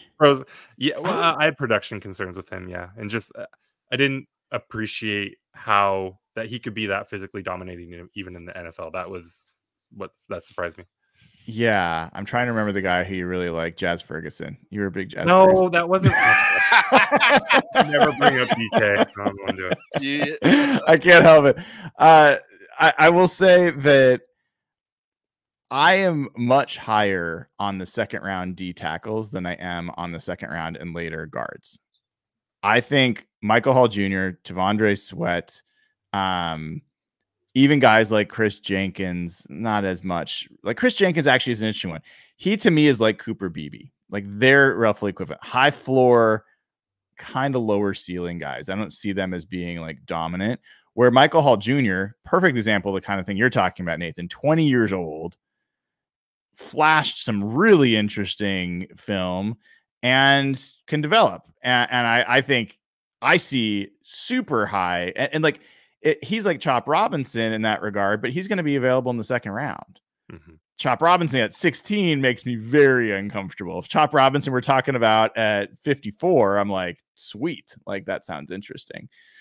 And Sweat, even with the legal stuff, we'll figure out what's going on there. But I've said a million times, huge fan of his. I don't have a guard that I think is going to go in the second round or later that fits that type of profile. So that's where this notion of trade back, acquire more picks. I hear what you're saying, Jeff. 2017 is a good example where the Seahawks, I feel like, got too cute. And they traded back multiple times out of the first round, acquiring picks, which they did absolute dick with. I mean, you're talking like Lano Hill and Tedrick Thompson, kind of like Amaro Darbo's. Like, you're getting guys that were non-good. And it doesn't matter. Like, any bad player is a bad player. But more picks does not mean that you draft well.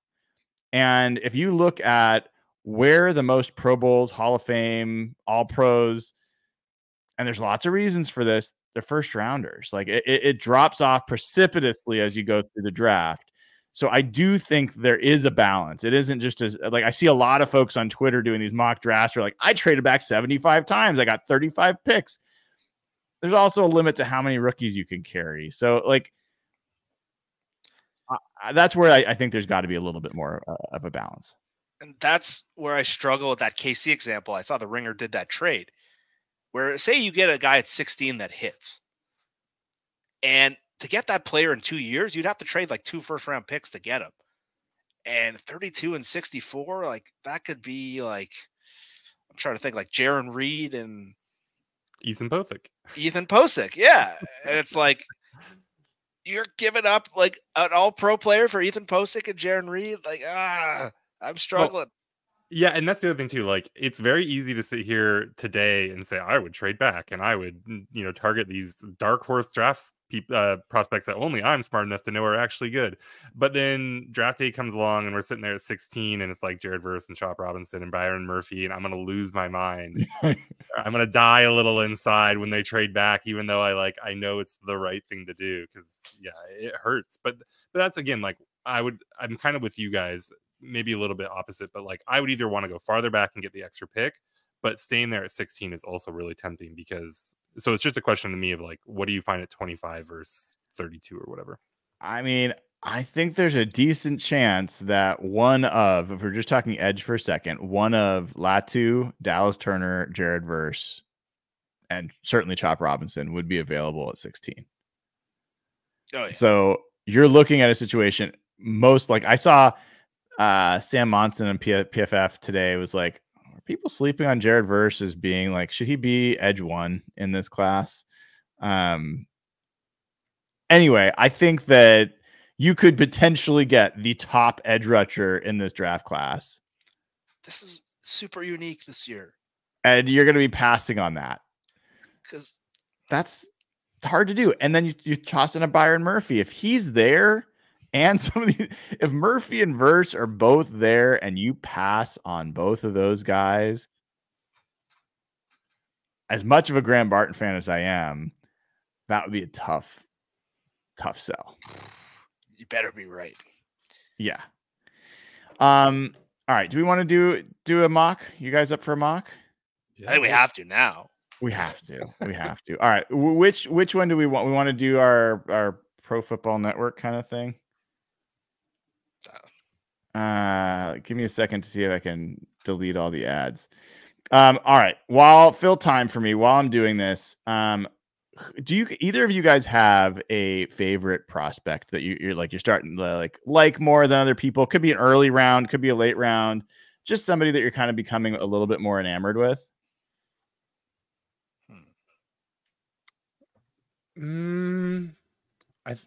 One guy, I mean, just in terms of like, who do I like more than I think most people might like?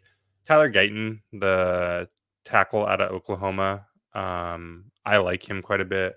But I don't know. He's typically like a into the first, early second guy. So I don't know. Like, he's not flying under the radar or anything. No, I don't think I have like a guy. I don't know. Jeff, do you have anyone that just doesn't get a lot of love? One guy I've been wondering about, I won't say I like him specifically. We've like barely talked about JC Latham.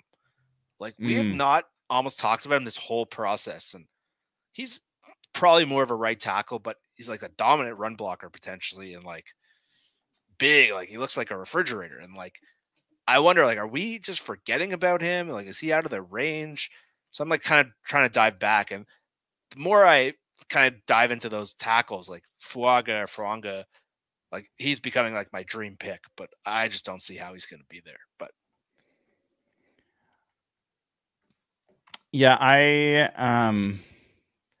a name that we haven't talked about as much, that as I was getting in on the guard stuff and I looked a little more into it, that I think could be on the list is Jordan Morgan. He's a lot of people profile him as a tackle, but he's like, as I looked at him, right? I think he's a guard, like potentially that could also be a swing tackle if you need to. And as I was reading around, other people were starting to talk about him that way as well. So I think he belongs on our interior line list, but I think he's a second round prospect, not a first round prospect. I do like Gabe Murphy a lot too. It's cool that they brought him on wait, did they bring in Gabe Murphy? Grayson Murphy, not Gabriel Murphy. Like, they are both on UCLA. It's very confusing. I've made that mistake, but no, it's Grayson that they brought in. Oh, well, they brought in the wrong one. Maybe it was a mistake. The wrong G Murphy. Oh man, I saw Derek was saying he would be very excited by Brock Bowers. Like, that would be a tantalizing pick. See, that's the one that gives me a lot of heartburn. I mean, and I get, like, I totally get why he's a top 15, top 10, whatever. And he could be amazing. like first round tight ends, these like really athletic tight ends, I don't have a really good feel for these guys like really working out. And I also just, maybe it's a holdover from the Pete era, but I just like, and maybe some of the Jimmy Graham stuff, I just have some like scar tissue from like, oh, they're gonna bring this guy in and just ask him to block 40 times a game. It's such a different group. I Although know. there are signs that they're going to come in here and try to really force the run. Like, it may be more like Mike McDonald talked about it. Ryan Grubb, offensive line, Huff, offensive line. There was time. If there's one criticism I had of Grubb last couple years, is there are moments where he just gets obsessed with running the ball regardless, and it's like a tough guy thing as opposed to sticking with what's working. I loved that he had balance, but there's times it was forced. So I'm a little worried that they're going to overcorrect in that regards, because they're going to look at, oh, we've got K9 and we've got Zach Charbonnet. We're going to be a running team. I hope that they're just a balanced, smart offense and not like pushing one way or the other. So I just talked about JC Latham. I just saw a tweet from Matt Miller talking about the terrible hit rate of Alabama offensive tackles. And he's listed basically all of them last 10 years. Evan Neal, James Carpenter, DJ Fluker, Alex Leatherwood, Jedrick Willis in the top 10. That's It's not good. No, Saban is overcoaching these guys. I went through the different NFC West teams and their needs this morning, and I really wonder if the Rams are going to take a tackle at 19. We've been talking about quarterback and some other things, but I wonder, like, Amarius Mims is a guy to me that might make a lot of sense for them. Their offensive line is exactly what almost exactly what I wish the Seahawks had. I mean, it's frustrating. Their offense is really, really well set up. It's set up for them to draft a young quarterback and succeed Matt Stafford and like not miss a beat. They got wide receivers, tight ends, offensive line, young running back. So we'll see. So here we are. Let's go ahead and do our draft here. We're at 16, and just like we talked about, here's Jared Verse. Here's Troy Fautanu, Byron Murphy, Chop Robinson. On down the line. Interesting. Michael Penix climbing up that list. He's now 29. What do you guys do? Nathan, what is your what if you want to see trade offers? Should we look at trade offers before we decide, or is there a guy that you just say we're picking regardless? What have we been tending to do? I feel like we trade a lot.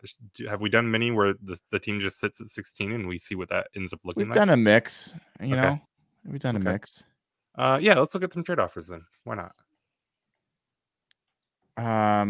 I just refuse to trade with the 49ers. But they always want to. That'd be a great deal. That's a pretty appealing deal, although you're giving up 81. Getting a second round pick next year would be certainly worth it. In real life, I think you do that every time. In real life, yeah. Yeah. This doesn't feel great. But also, I don't think in real life you ever get that offer. Oh, hell no. Well, I mean, this thing is if you love one of these guys, they need a left tackle. I want to take Verse. I mean, we've talked about him so much now. So Verse, we got to vote for Verse. Jeff, where are you? I would want to trade down, but not too far, because I would want one of Verse, Fautanu, or Murphy here. But man, that's rolling the dice. I'd be totally cool taking Verse.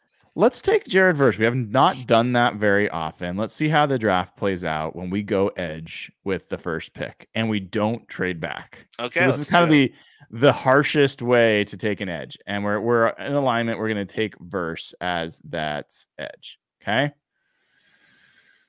So now we watch all of these players just fall off the board. Leonard Williams, why? Oh my goodness. I mean, I got to rewind a little bit and look at what happened. So Chop goes to LA. is like the Tutu Atwell D. Eskridge, a few years back. Fautanu goes to the Steelers. Penix goes to Minnesota at 23. There's Mims there. Johnny Newton, Cooper DeJean, Murphy, so late. Graham Barton, late. Christian Haynes sneaking into the first round. JPJ. Yeah. Like this is the Darius Robinson, Jordan Morgan kind of area. There's Cooper Beebe, there's Sweats, Edge Cooper. So like you're just seeing Cedric Gray. That is high. I don't know that he's a second round prospect, but Christian Mahogany, that is very high. Junior Colson's gone. Malachi Corley has been a hot prospect. He's been definitely moving up. I don't know, second round, but I have seen him projected there a few different places. There's the Marshawn Nealon guy that Seahawks have had a visit with. Ruka Roro's gone. McMillan, Michael Hall Jr., pretty close. Brandon Dorless. I mean, guys, this would be rough. That's what I'm saying. That option C, like it's hard. Like I mean, it's one of those where you pass on Verse, it hurts, and then you take Verse, and then you watch these guys come off the board, and it's like, oh my gosh. Well, option B, Byron Murphy would be sitting there. Exactly. I think Jeff, it's clear that Nathan's going to want Cole Bishop as the next pick. All right, give me your Cole Bishop takes, because I went back and watched him some more, and my hot take has cooled a little, but yeah, okay. I'm curious what you guys think. Jeff, you want to go first? He's just very okay. It doesn't excite me, and he's kind of like, I don't want to say the Cody Barton of safeties as a prospect, but Utah, I just find a lot of the other safeties excite me a lot more. He's just kind of solid at everything. Maybe I'm missing something there, but when I saw that picture that I sent Brian the other day of Cole Bishop, Enchilada Wednesday. Okay. This is courageous of me doing this, showing my screen while I do this, but Cole Bishop. Just want to know where he ranked overall for safeties. Yeah, so is that the latest? No, this is the latest. This is the latest. April 6th. So 14th out of 1,082 safeties since 1987 in his RAS score, 98th, not almost 99th percentile. His speed grades elite. He did not do agility testing, and so this is the thing that's the knock: is he is not a free safety. But the Seahawks are actually looking a lot at split safety prospects, and they're also looking at guys that are hybrids. And I have seen people talk about Cole Bishop being able to play nickel backer, like actually be a nickel linebacker, actually be like a nickel corner or like a slot player, as well as a safety. So he's got, I don't think he's necessarily like your starter, but he seems like potentially a valuable part of a defense that someone like Mike McDonald could get the most out of as an athlete and in the secondary. He's got some baby arms though, huh? And maybe that actually, so this is my problem with Cole Bishop, because I actually think he should be a free safety. When I only have the dumbest way to explain what I don't like about Cole Bishop, and he's not soft. He's not afraid to stick his nose into a pile or make a tackle. Like, he comes down, he plays hard. But if he was for his Madden ratings, his hit power should be like 0. The dude, like, he just comes up and he just like hugs guys, and I'm just waiting. I'm like, can you get the guy on the ground, please? And so, like, his combine, like his Lance Zierlein's little write up on him, like he's an enforcer and he's an in the box safety, and I've heard that same stuff about like a nickel linebacker, and I'm just like, the guy can't hit, not for lack of trying or anything. And I just wonder how that's going to end up translating in the NFL, where, you know, he's got to get Derrick Henry on the ground or whatever. And yeah, so that's my, like, I watched him and my stomach just turns, and I'm like, He does all of the right stuff, and then it's just like the limpest tackles that I've ever seen, I think. That's a harsh criticism, and it's good to hear, because I think that's not something you want to see. And this is one of the things they bring up here. Below average length does at times impact his ability to wrap up on tackles. Well, when you got like T-Rex arms, Yeah. what do you expect? So let's talk about some of the options here, because I think this actually plays out interestingly. Peyton Wilson, high ceiling, high bust potential just from an injury perspective. We talked about Bishop. Javon Bullard. He is growing and growing on me as a safety prospect. He brings the wood, like he hits, he makes plays, he jumps routes. Like, he's a little bit small though. I mean, he's 5'10", 200. So he's not the biggest dude. But I like Javon Bullard. I just don't know if I want to build from the back in this way, like with small guys. Trevin Wallace, a guy that's got a visit, that's also been climbing linebacker. He's more of an edge. I think he's an outside linebacker. Is that right? Am I right? No, or is he a Mike? Is that anybody? I think he's a Mike. He might be right. He he's might be. Mike, yeah. He's an off-ball linebacker, right? I mean, yeah. I think I saw something about his pass rush, and so I think I was thinking about him as an edge. Mason Smith is a high upside defensive tackle. If this is where you're stuck with defensive tackle, he's probably your best option at this point to get someone that could turn into starter quality. Is he the 20-year-old like athletic but doesn't know how to play football? Yes. Yeah. He was like a 5-star, and then he was injured, and then kind of came on pretty strong the last 5-6 games of last year for LSU. LSU had like the poor man's version of Byron Murphy and Sweat, right? Where like this guy was kind of their Murphy, and then they have a big dude too, didn't they? Who's the other defensive tackle at him? I don't know. Yeah. All right. Dominic Pooney is farther down here, so if you get into guards, your next pick's 102. You might be able to get him there.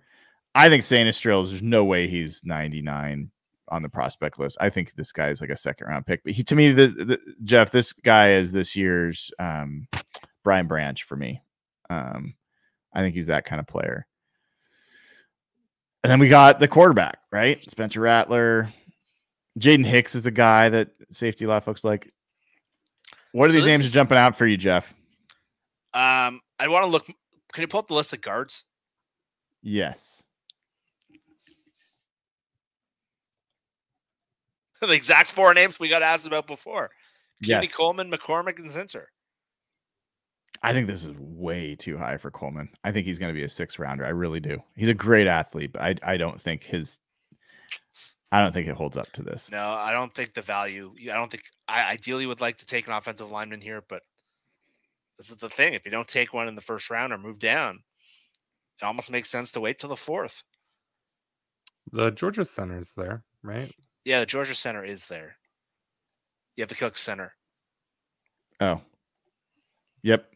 Yeah, he would be pretty tempting. But really going to draft another center?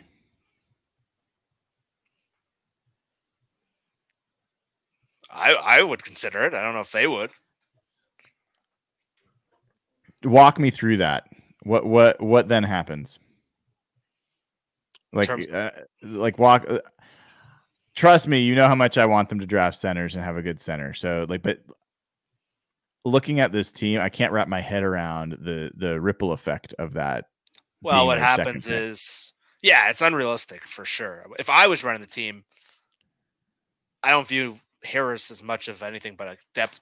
He can move over to guard, and then Oluwatimi, who was a 5th-round pick, who probably projects more as a backup, just becomes the long-term backup as a rookie, and that probably makes you better depth-wise. It makes you better upside-wise, but I can't see any scenario that Schneider does. So then, are you saying, like, I'm forgetting Schneider? I'm just trying to know your thought process. So what you're thinking there is upgrade the center spot. You think he's the best of the offensive linemen to take at this point. So like take the best available and then you take a guard maybe later still. I'd probably take a guard with the next pick. Yeah. Okay. All right. Where would you guys vote?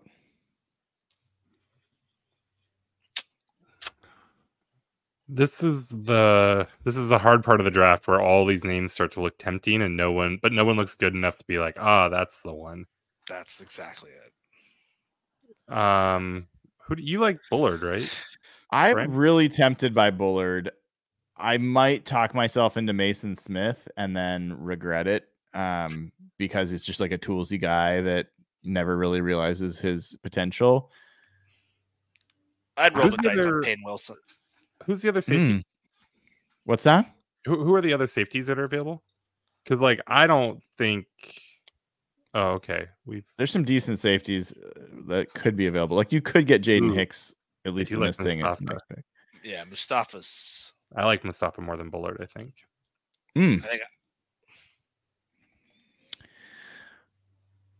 Interesting. Like Payne Wilson, I think that's not like we haven't done that very much. He arguably has the highest upside of anybody on this list. I don't think it's close. Yeah. So we want to do that and see how this feels. How old is he? But yeah, let's do it. Let's see how old he is. How old is he? Someone look it up for me.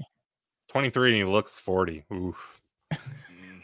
Okay, we're locking we're having the all old draft here. We're locking him in. Peyton Wilson, we'll see how this feels. I think I probably would have gone Bullard. Look at that. But Cole Bishop and Mason Smith's in right there.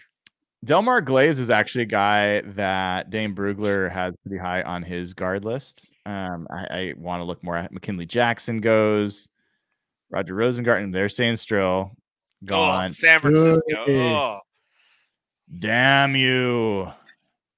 They have 2/3 Green Bay. Kevin Wallace gone. Yeah, Javon Bowley goes immediately after. Okay, so here we are. So it's hard you got these two guys. Zinter, once you get into this area, it's really hard not to take Zinter for me. Sure.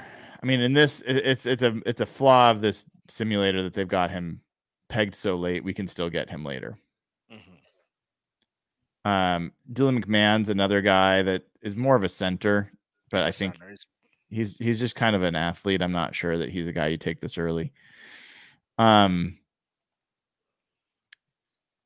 think I would. Let's just take a quick. Well, Spencer Rattler's.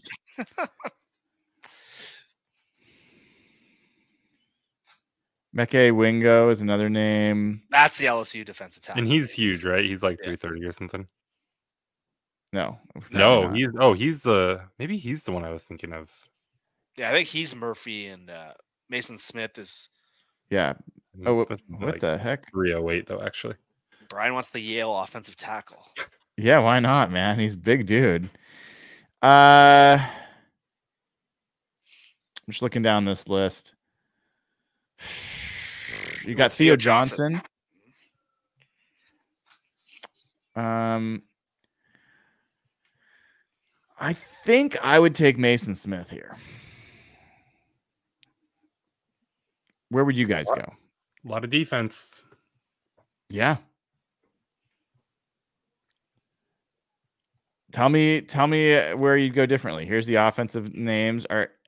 Do you feel good about calling one of these names at 102, knowing that you got to pick at 118? I take Rattler or Zinter. Interesting. Nathan? I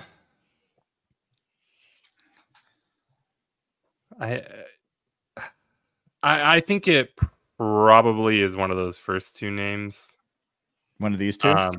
I really like Austin Booker actually too, but if you're taking verse 16, then not as appealing. Let's do Mason Smith if you feel. Let's give that a go and see where this feels as we go through. This is very different. We've been getting absolutely blown out of the water every time we pass on a guy, and they're just gone right next. So Cole Bishop's still on the board. Cole Bishop's still there. We did not take a safety. We don't have a guard yet.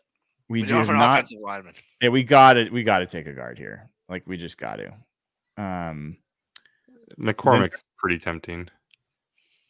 Would you take Zinter or McCormick if this was the situation for you two? Zinter. Okay, but if this is reality and he's here in the 4th round, what does that say about his recovery? Maybe at the 4th round it doesn't say a lot, but I don't think it does. I really think, from what I've been gathering with Zinter, is he's just, a lot of folks just think he's got limited athletic ability, and so he is a solid but not. It's a little bit like Oluwatimi, a better version of Oluwatimi. Is he like a Jonah Jackson type of prospect? Like, I think he's not quite that. Jonah Jackson was a big bodied dude. I don't think Zinter's that big. So maybe we take McCormick. Let's change it up. Zinter is only, we can change it up. Zinter's only 22. Yeah, I personally would take Zinter here, but I would not be upset with McCormick either. Like, I think it's kind of a roll of the dice. So we're going McCormick. Still passing Cole Bishop. Still passing on Cole Bishop. That is true. Okay. Now we're all the way down to 179. We do have a guard. Ugly gaps in this draft. There are. This is what the stick and pick draft. We're doing a stick and pick draft. Kenny Loggins. There's Nathan's boy at tight end. Kenny Loggins and Kenny Loggins, who also is on the "Show You the Way" song with Michael McDonald and Thundercat. Oh no! So we got to get the band together. Oh no! Oh, I would go. Oh, we already drafted the linebacker. I do like Maris Lufau as a late round flyer. Tip Ryman. Ooh. Eric All's still there though, so screw Eric All, man. If Tip Ryman's there, I'll fight you on that one. Who are the receivers that are out there? You want to see receivers? Yeah, it's kind of gotten gross. I like Anthony Gould, but I'm kind of alone. We missed the boat. Yeah, this wide receiver class is really good, but it dries up, and then it gets really bad. Is the Utah offensive lineman? I know he's a favorite. Yeah, him. I like. Yeah, he's an interesting. I think that's an interesting additional guy to think about for sure. With 192 too, he makes a. You probably get him in the next pick. Yeah, we were at 170. Yeah, why don't we wait on him? Play the game here. I think one of the tight ends. I want to watch you two fight each other. So. Oh, I get to press the button. There's no fight. We're taking Tip Ryman. It's I guess that wasn't as exciting as I was hoping. All right, get Eric Hall too. Is he still there? Oh no, he's gone. And this is where I get. Yeah. Who had Eric All, but did what's his name go? The who was the other guy we were looking at there? Oh, Leia's still there. Okay, I didn't get fired. I was about to fire myself. Any of these guys, Brendan Jackson, we already got an edge. Leia's, I think, a decent pick. I do like Gabe Murphy though. Gabe Murphy, where did I miss him? He's an edge. I don't know if he should still be in there, but he might be down a bit. Okay. There's Dominique Hampton. See, this is where Rob's head will pop out of his socket. But Rob, Rob Staten, if you're listening, love you, dude, but really did not like your mock that you put out today. It made me physically uncomfortable to read. I liked it. Oh, not a fan. You're not a Darius Robinson guy? Not really. No, not as your number one pick. And it just felt like a very low ceiling draft. I was not loving it, not feeling it. There's Gabe Murphy all the way down here. I mean, they also have way down here. There's Nathaniel Watson. If you go all the way down, Michael Barrett's 500 and something here, some crazy thing. Anyway, who's still on the board here from who they've had visits with? Is this where they would take like Stiggers or Michael Dow. Gonclaves is long gone, right? Yeah, he's gone. Travis Glover. Stiggers, he's 309. Ugh, Toronto. It's so weird that he's going into the draft. Usually when you play in a CFL, you're not draft eligible. Yeah. Right. What Tyrese Knight, I think, is usually still here. I don't like him though. He's gone. What other visits have they had? Tyrese Knight, John Reese Plumlee, the quarterback from UCF. Ugh. Okay, he's still there. Grayson Murphy, Nathaniel Grayson's Watson. there. Watson is still there. Christian Boyd, the UNI guy, is he I think around? he's gone. He's been going higher and higher. Yeah. And then did you look at where'd he go? What, Travis Glover? Was he gone? Nope. Okay. They've had a visit with this guy? Look at that Yep. RAS. What was it? Like 2? 471. Oof. Nice. Michael Dowell. Dowell. Nope. Okay. Our board's been cleaned up. Dominic Hampton, we could double up at safety. Yeah, let's make a call here. What do we want to do? I would say Lomea is a great call if you're interested in him. Think let's go with the Georgia State. Let's go with Glover, since they've had a visit with him actually. Okay. Ooh. 6'6", 323. Like under objection from Jeff and I, but that's fine. This is an odd draft. This is a fantastic draft. What are you talking about? AJ Barner is the top guy left. I mean, I like Dominic AJ Hampton. Barner. Let's get him in the 7th.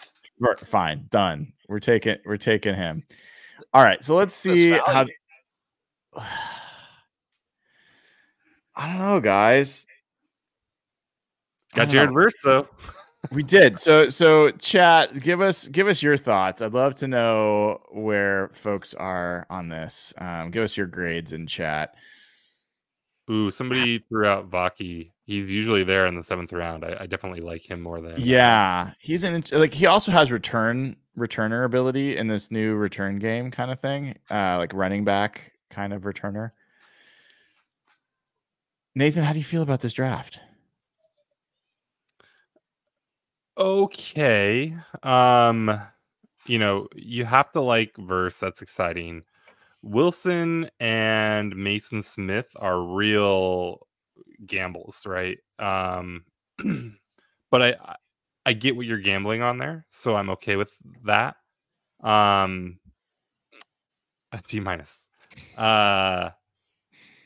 I don't think it's bad at all, but it really is hard to get excited about anything after 16. Like there's nothing in there like, oh, cool, we got that guy there. Jeff?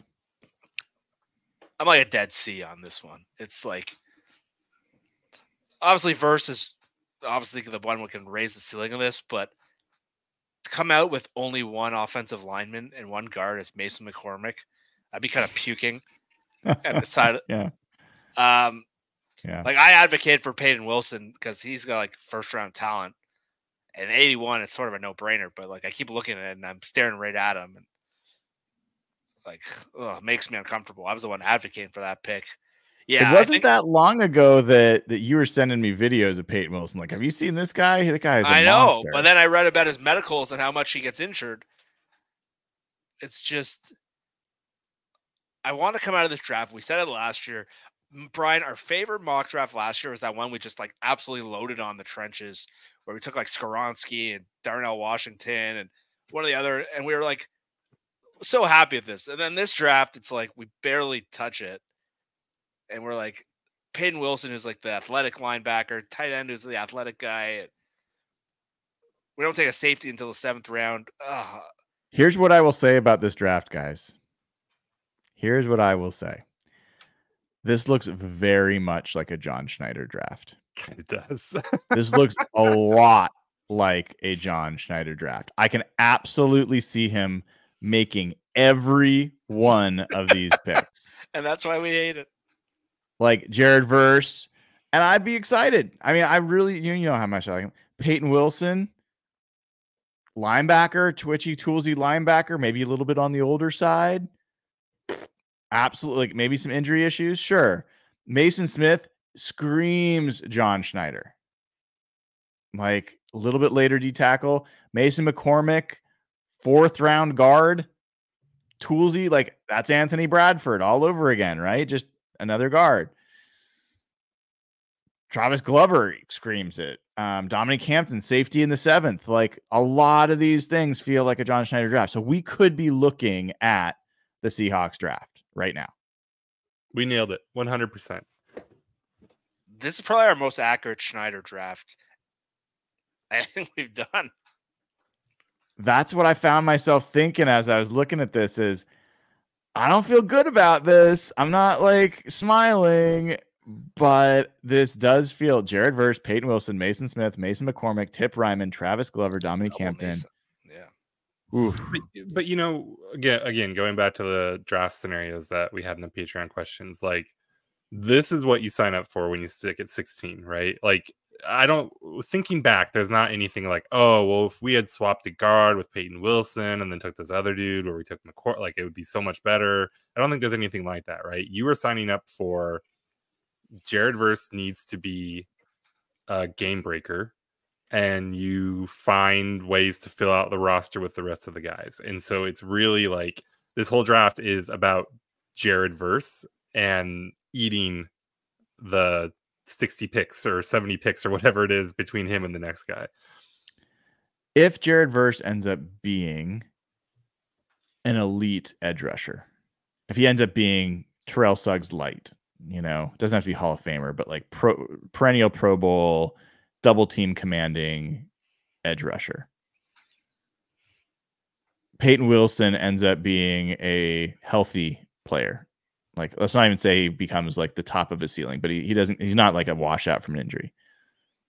Then how do you feel about this draft? If you know that was the outcome, forgetting all the rest of the players, let's say that you don't hit an offensive guard, like one of the guards doesn't work out. How do you feel about it? If you're pushing up into the Terrell Suggs area with Verse, I think you have to be fine with it. Because I think, like you were saying, Jeff, right? Like you trade down and you take one of the other guys, and then the next year, if you were to try to trade for Jared Verse, you have to give up 2 firsts, right? So, like in reality, you would probably be happy to trade every pick after Verse that we took, and a 1st round pick to go get Verse in a year or 2, right? Assuming he does anything. But you know, the reality, the maybe the more likely outcome and still like above average outcome is he's Cliff Averill, you know, or that level. So then how do you feel about it? And I think still good-ish, but yeah, I don't know. What did the Panthers pass rusher Brian Burns net? How many? What A 2nd and I think a 5th. I think it was the same as Leonard Williams trade. Mm-hmm. That's right. And That's then right. He's getting paid though too. But they paid him $30 million a year, 5 years, I think. But that was because of his contract that he only went for. If they traded, he was offered 2 firsts 2 years ago, and the Rams offered it. Yeah. Yeah, I guess what I like about that possibility is now Uchenna Nwosu is going to be better. Leonard Williams, I think, can be a much bigger factor than I think he already will be. Mafe can be better. It can really morph the way a offense has to deal with the Seahawks. So I do like that, but What's your grade? You hate this. My right? grade on this is like a B minus. Oh, okay. Is a B minus. Better than my like, C. I like Peyton Wilson more than Jeff. So I would be like, I'd be nervous about it, but I like upside guys, and he's certainly an upside guy. I think Mason Smith is also an upside guy, although I feel like it's not quite as exciting as I'd want it. He feels more like a Rasheem Green kind of upside guy. Yeah. That's exactly what he is. So it's not a draft that's likely going to turn the Seahawks, that's going to break them out of being a mid team. So that's where it's not. Can they have that draft? I mean, I guess the way they get that draft is they get one of these trades to like 23 to 25, Murphy or whoever, one of these guys is still there because there's a million quarterbacks and receivers, and then you find somebody with that second round pick. But I don't know that like this is going to be a future changing draft for Seattle. But who would have said that about the Rams draft last year? That's what they have to do. They have to hit on one of these third, fourth, fifth. Well, I don't have a fifth. So yeah, one of these. Go ahead. No, they have to hit with one of these fourth round picks. Like if Hayden Wilson becomes KJ Wright and Verse hits, that's a great draft. But for this draft, the only possibility is Nathan's saying they need something like that. Yeah. You need one of those, like every year you go and like you look back 3 years and you're like, oh, they took this guy over this guy, and then they took this guy over this guy. And like I think, yeah, like the Rams basically had that perfect draft last year where they took every guy that every other team is sad about.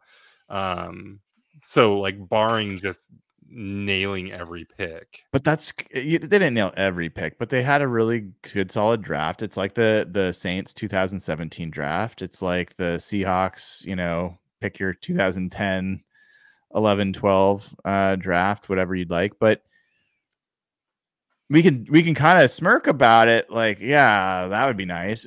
But that's kind of the deal.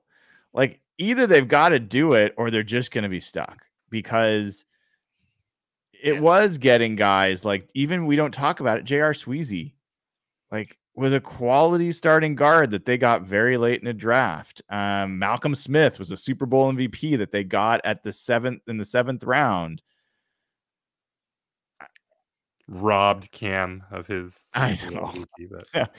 You understand my point, though. I mean, Cam Chancellor, 5th round pick. Richard Sherman, 5th round pick. So we talk so much about the first rounders for a good reason, but the reality is if the Seahawks want to be anything more than what they've been, it is going to be picks past the first round that are going to determine whether that's the case, more so than what they do in the first round. 100%. Like Fred Warner, it was I think a late third round pick. Greenlaw was a 5th round pick. You got to get those guys. Hufanga. Mm-hmm.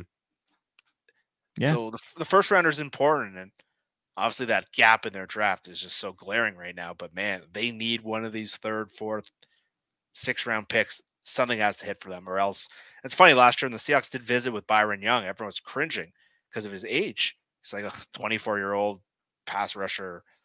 Guy's maxed out. That would have been a lot better pick than Derek Hall. Yes. All right. Well, I'm gonna let you guys go after that. That was actually, it was fun to kind of do. Each time we go through this, I learn a little bit more and I end up with a little bit of different questions. So it was great to hear your perspectives on it. That was Nathan Ernst at Nathan E11, Jeff Simmons at Real Jeff Simmons. I'm Brian Nemhauser. You can find me at Hawk Blogger. And folks, if you haven't already given the show a like and click subscribe, please do. We are closing in on 10,000 subscribers on YouTube. Would love to get to 10,000 by the draft in only a couple weeks. That would be cool. And also go to patreon.com/hawkblogger, sign up, get access to the Slack channel, get the audio version of all the podcasts. This podcast is going to be available for everybody. All of the Hawk Blogger morning and other podcasts will only be available for Patreon members. And then finally, click on the link that is pinned to the chat, as well as available in the description of the video, to become a YouTube member. And so if you do that, we'll get to know when you're asking questions or comments, and we'll respond more quickly. Plus, there's a bunch of other bonus benefits as well. So click and join as a YouTube member. That's a great thing to do. For Jeff Simmons, Nathan Ernst, Dana O'Gorman, I'm Brian Nemhauser. Thank you guys for tuning in for the 311th episode of Real Hawk Talk. Have a great rest of your night.